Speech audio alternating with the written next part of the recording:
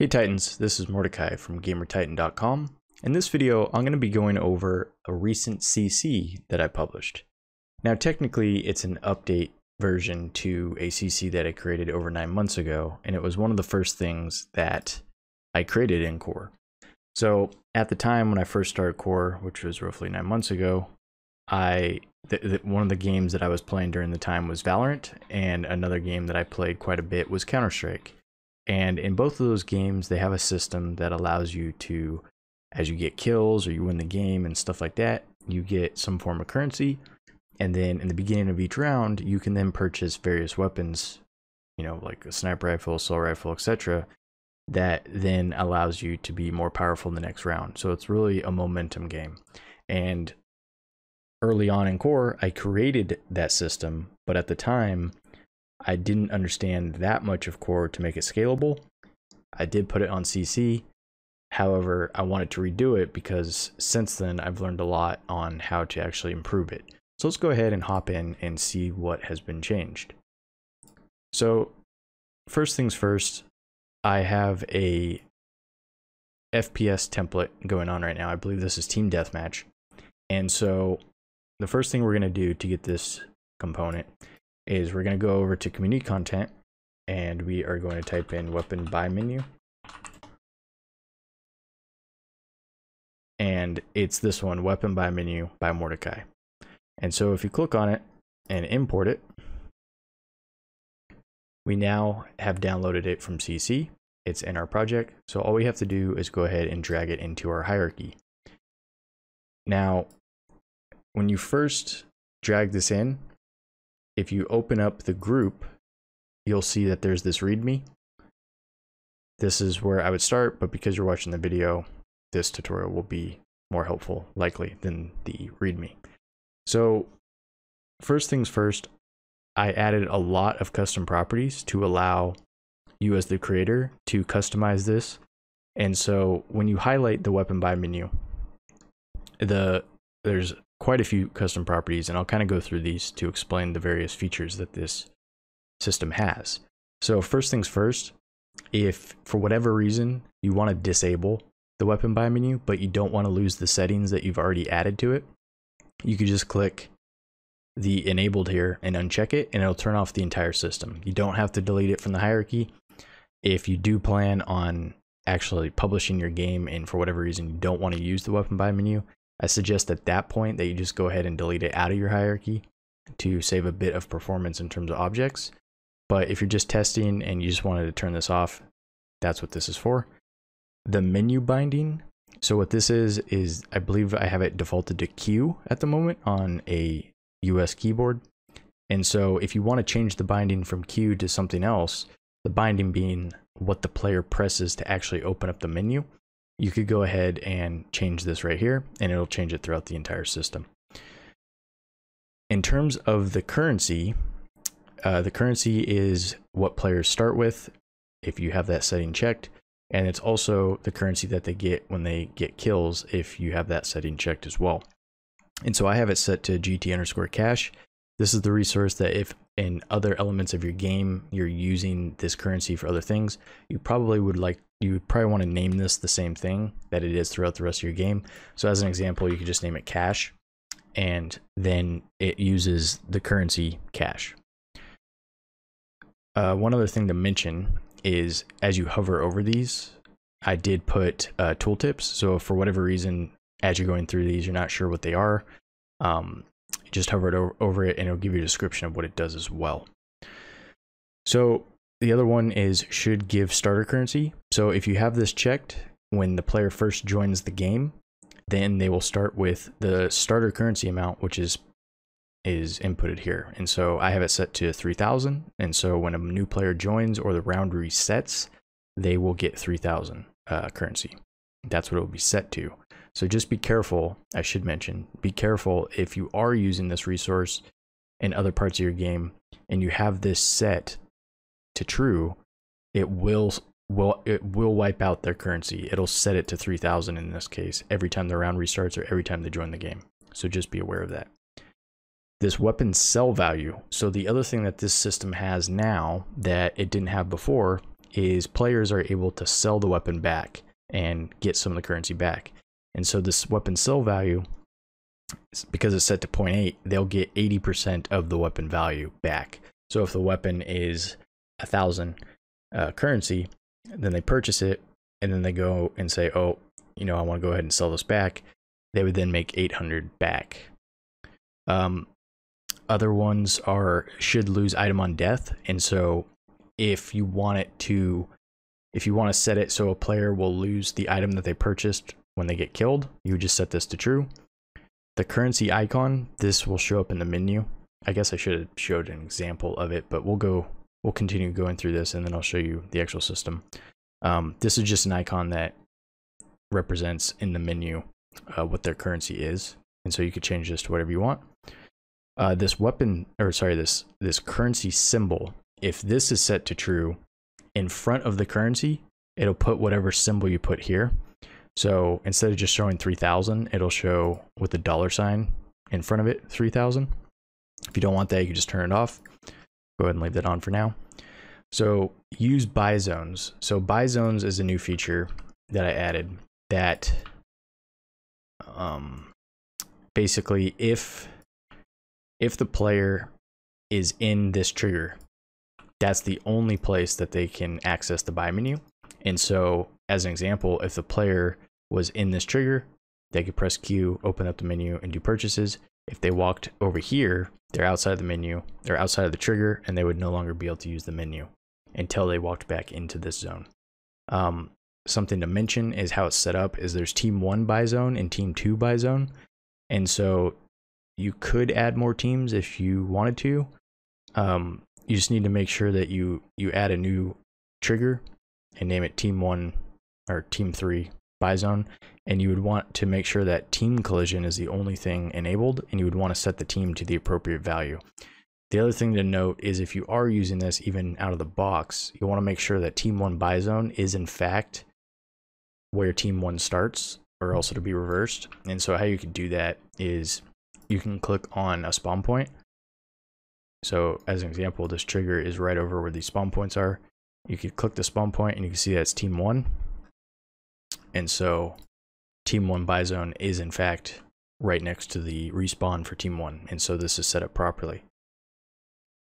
So going back to the custom properties, give currency on kill. And so one of the biggest requests that I had from the old system was creators wanted to give players the ability to get currency on a kill. And so this one, if you have this checked or set to true, every time they get a kill, in this case, they'll get 500 currency. This allows them to use this currency to buy other weapons. This gives starter weapon. So one thing is if you are using one of the frameworks, in the hierarchy, you'll have this starter weapon. So you could just type in starter weapon, or starting weapon, I should say. And you'll want to, if you're using this, you want to delete it. Reason being is the weapon buy menu takes care of that for us. And I was having some trouble getting it to work out of the box with this system. And so best case I could think of is just implement my own starting weapon system into it. And then we just go ahead and delete that. If you don't do that, there are cases where the player could purchase a weapon and then they respawn and then they'll have 2 weapons equipped. So this takes care of that. That was a big bug that, it's not really a bug, it was something I didn't understand as a creator early on. And so I wanted to create this system where others didn't have to deal with that. And so if you do want to give a starter weapon, if this is checked, just be sure that the starter weapon actually has a template. And I guess I could hop over and explain how to set that up real quick. So in core, if you go to core content and you type in weapon, there's several weapons that core gives us access to. You could use community content weapons and stuff like that, or even create your own weapons. I'm just going to go ahead and use these as an example. So say that we wanted to give them a advanced knife. What you want to do is, if you're using core content, you want to throw it in your project first, save it, then delete it. And the reason for that is if you don't do that, if you just take something that has never been in the project and you drag it in as the starter weapon, you will have errors. And it's because I believe core actually doesn't, your project doesn't have a reference or something to the actual weapon until it's actually been in your project and saved. So if you get any sort of errors, be sure to just drag whatever you're trying to reference, throw it in your project, save it, then delete it. Then once you do that, you could then take the weapon and just drag it into starter weapon. And now when the game starts, everyone will start with this advanced knife. And then the next one is reset currency on round end and lose items on round end. And so if these are both checked, if they purchased a weapon during the game and then the round resets, they will lose whatever weapon they purchased. It will then equip the advanced, in this case, the advanced knife, back onto that player. It will set their currency back to 3,000. And yeah, so that's what these do right here. So the only other thing that you really need to mess with out of the box here is, if this is still blue, it means it's still a template, so you could go ahead and de-instance this object. And then what you have access to is these items. So under weapon buy menu is this items group. So this is where you'll actually add in the various weapons that you want to purchase or allow players to purchase. So this is all dynamic. It's set to just based on UI space at the moment. You can only have up to 8 weapons. And by weapons, it could be other equipment. So like if you had armor or other things, as long as it's an equipment, it will work with this system. So under items, I have this example here. And so if you click on the example, whatever you name the object will be the name of the weapon. So I have it named example. We can name it pistol. And then in the actual buy menu, this item will be called pistol. Similar to the enabled up on the weapon buy menu here. If for whatever reason you are working on a weapon but it's not fully finished, you can just uncheck it and then the system will ignore it.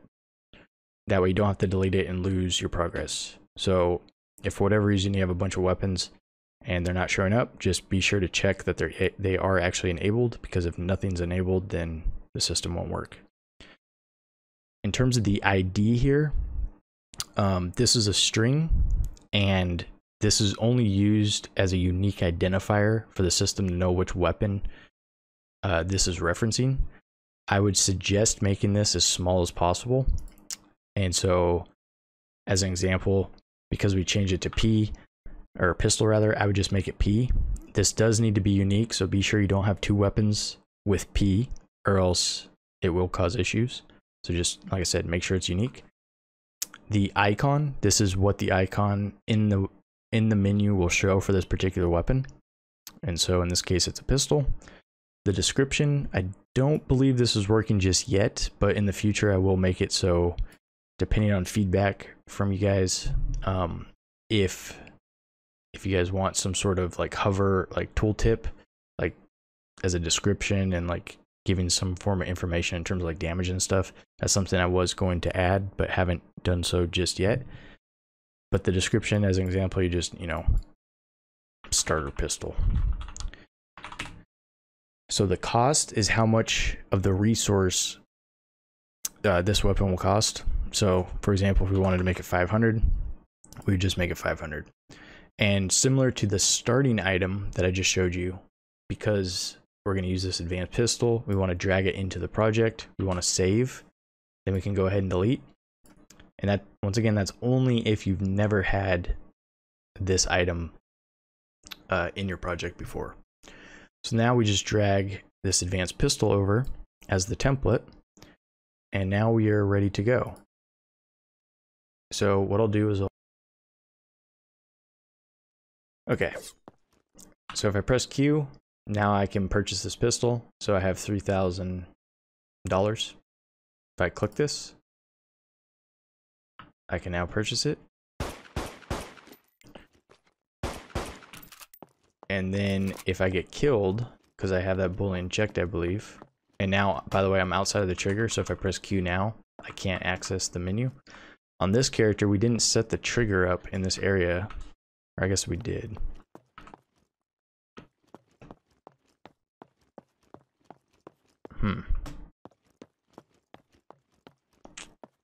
I will need to fix that. So basically, if the trigger... Alright, so there's a few bugs, but we'll get it solved. So, because I purchased the pistol on this character, if I kill this player now, it should re-equip the knife, which it did. And now I have 2,500 currency, so I can buy the pistol again. And as you can see, by the way, I bought it for 500. We have the sell value set to 80%, and so now if I sell it, it unequips it, and I have 2,400. Then I buy it again now, so I could just keep doing that. Not recommended, but at least it gives the player the ability to sell items back. And so to show you how easy it is to add a new item, all we got to do is copy and paste under the items group. We just copy and paste this. We'll name this sniper. We'll drag the advanced sniper rifle in, then delete it.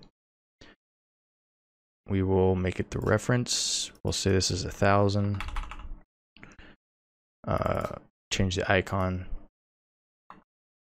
So if you're looking for good icons currently, because I know Core is adding new assets all the time. As of this video, if you just type in survive or survival, there's quite a bit of good icons. If we scroll down further here, here's the sniper rifle. This says shotgun, but it looks like a sniper rifle to me, so we'll go ahead and use that.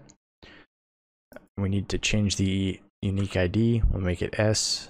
We'll just say sniper. So now, if we fire up the game, there's a new item. Press Q, and you can see that the sniper rifle is 1,000. So it works. And then, for whatever reason, if I wanted to sell it back, buy the pistol. Now, I will say, right now, the system only works with one weapon. In the future, I may update it to allow players to have multiple weapons, because I know in games like Valorant and Counter Strike, you can have a primary weapon, a secondary, and then like a knife or a melee. That is something that I do want to do. Currently, the system works with one. If you want to take a crack at updating it, then feel free.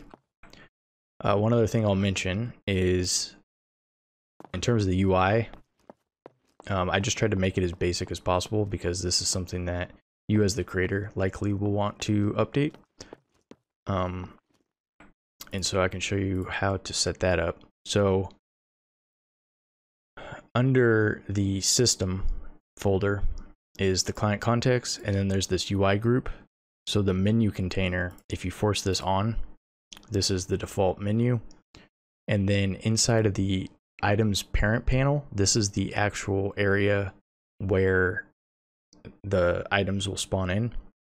And so under the client, the GT_by menu client, there's this item panel template.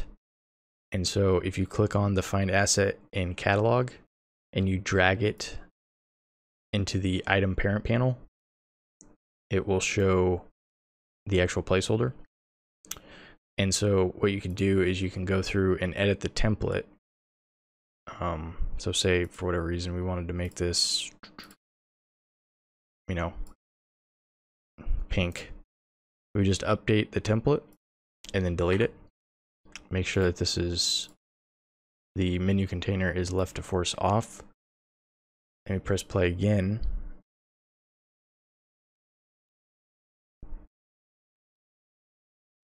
And now all the weapons background is pink. So it's relatively easy to modify. And like I said, I just kept it very basic, so you as the creator can turn it into whatever you want. It's better to have it basic than to have too many elements on it. And that's pretty much it. So I will say, currently the system doesn't tie into the basic game state manager. One mistake I made with CC early on was I actually added references to things and left them in. So as an example, the reason I have the starter weapon cleared out, like there's nothing there by default, is if I left that in there, it would bring it along in the template, and it would wipe out, like for whatever reason in the future, if core updates the weapons and this advanced knife was the old version and you brought the CC in, it would cause all sorts of problems because it would revert the weapon scripts back to the old version. So that's why I'm leaving these as cleared out.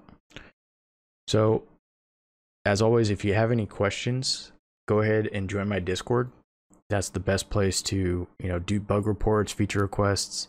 If you have any ideas on other functionality that you would like this component to have, go ahead and send me a message in the Discord. If there's anything in the future in terms of CC that you would like, feel free to reach out anytime. If you liked this video, please give it a thumbs up. If you have any questions or comments that pertain just to the video, go ahead and leave them in the comments down below. And if you want more correlated content, please hit that sub button, as it helps me out. It inspires me to make more videos, and it shows that there's an audience for the type of content I'm making. I will catch you next time, Titans, and I look forward to seeing all the creations you make with the CC component. Take care.